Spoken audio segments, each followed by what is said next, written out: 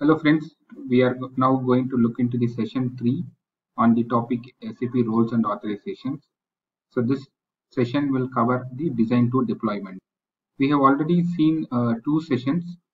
I will just I will do a quick run on the sessions. On the first session, we gave an introduction about the SAP roles and authorization. We discussed about SU01D, SUIM, how do we check the roles, what are all the comparison of roles, etc.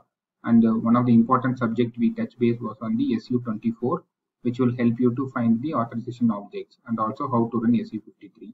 And in session 2, we touch base on the different types of roles. What is a single role, what is a composite role, what is a master role or a derived role, etc. We also shown a demonstration in both the sessions. And this session is going to be about the design methodology. So we will not look much into SAP. It will be more about how we will be doing the roles and authorization from the design to deployment. So here is the flowchart for our design to deployment. Here you can see I have given the different phases. So what activity we need to do during the blueprint, and what is done during the realization, and what is done during the go live. As a process, during the blueprint discussion itself, we should capture what are all the transactions which are involved for the particular process number or for the particular blueprint, ID, whatever the way we are going to document it. Like for an example, if I'm going to talk about master data for sales or master data for controlling, master data for maintenance. So all this we have to cover as part of the business blueprint, and all the required transaction level we have to identify and capture it. Then during the realization phase, we have to first start with the designing of the roles, that we call it as a role design. Then we have to create that roles. Then after that we need to do a role testing, and once the role testing everything is done, then we need to go for a role deployment. So this is a staggered process, which the flow I have given here. We will look into details in for every stage. We will look into in more detail in the upcoming slides. So as a first activity during the blueprint, we should have captured all the required transaction codes and what are all the organization elements that is part of it, whether it's a company code or plan. So those kinds of things would have been already captured. Now that will become our input document. Based on that, we need to design the roles, okay, as a first step. So we have not yet created, so we need to have a role design document for it. So how we will be designing these roles, okay. Now the naming convention is also one important factor, so that through the naming convention you will be identify what this role is actually doing. Like let us say if I'm going to talk about a PP blueprint, then I will give PP underscore BPP number like 100, and then I will give some running serial numbers. And in the role we will have, if it is very country specific, if we are working in a multi-country environment, then we will also bring the indicator for the countries also. Okay, maybe we will give a couple of identifiers for countries. If it is not related to any country, then it is like we can have the process number and the serial number. We should also have the identifier very clear, so that we will be able to identify whether that role is a single role or a derived role or a composite role. So these kind of things, everything we have to put it during the role design phase itself, so that that particular naming convention will be followed during all the processes. So this role design is a planning phase. Okay, so we have to get all the details from the blueprint and we put out the design, and some of the projects, create a design document. So which will be kind of a business blueprint for the security consultant. Okay, so that this whole activity will be getting started after the blueprint is over. So that is where the role of the security consultant will start. Now, in the left side, you can see who is responsible. So in terms of the role design and the business blueprint, it is mostly, it should be owned by the functional people, with some guidelines from the security, but it should be mostly owned by the functional, like how many number of roles is required, what types of roles, etc. and all. Now, once this blueprint is there for the roles and authorizations, as the security guy will create the roles. So the roles needs to be created as per the design document and ensure that the complete naming convention are all followed. So once the roles are created, then we need to perform the role testing. Okay, so the role testing is one of the very critical activity, and when we are performing the role testing, we should do two types of testing. One is the positive testing, another one is negative testing.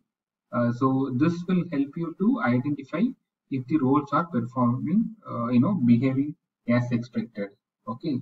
Now in the positive testing, we will give the roles, the values which are configured.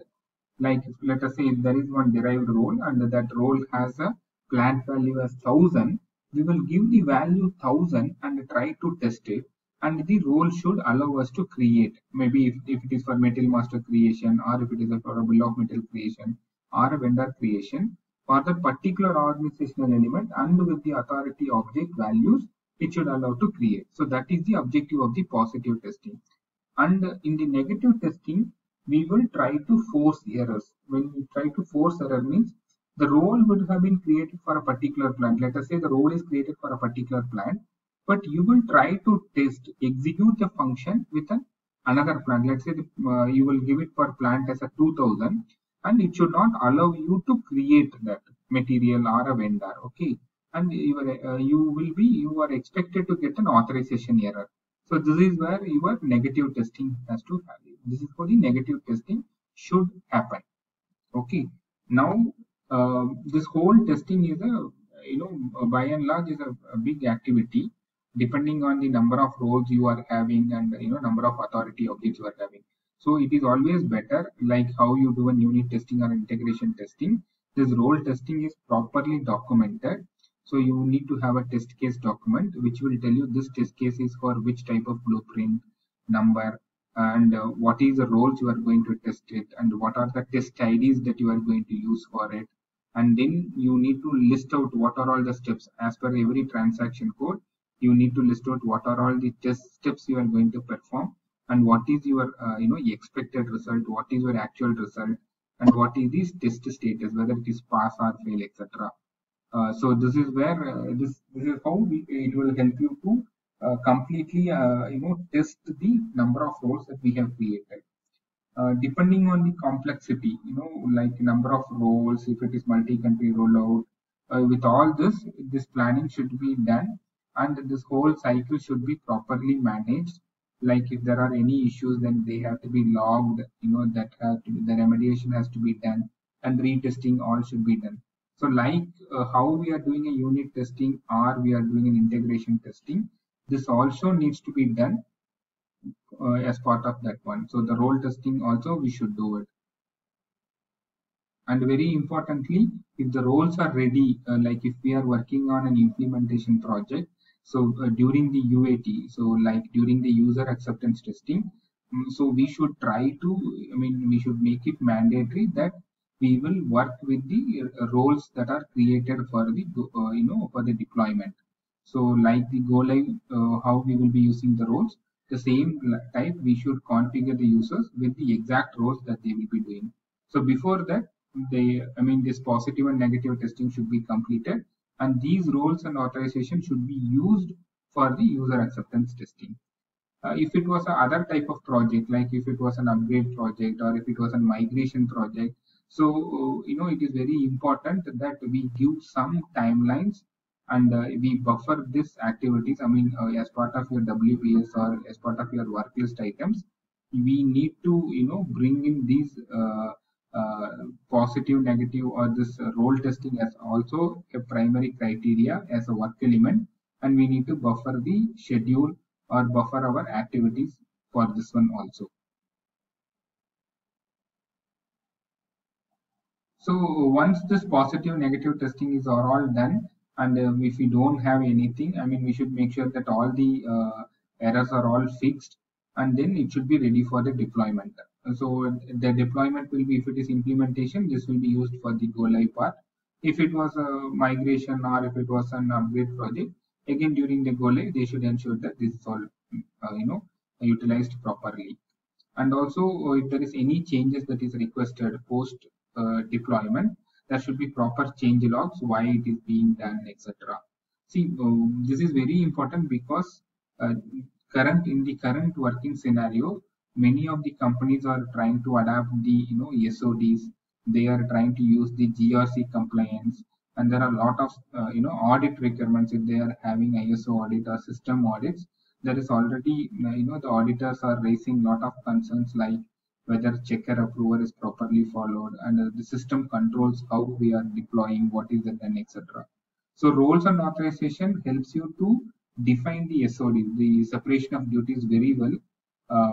That is why this is very very important that we have a good design, and then we create it properly, test it, and then we deploy it. So this is what I wanted to share in this session, which is the design to deployment. This is a bigger subject, but in the context of me, bringing awareness on the subject, I'm keeping it very small. And if you want any further information, feel free to reach to me. In whatever the source you are, getting this data, then we can discuss and detail it out.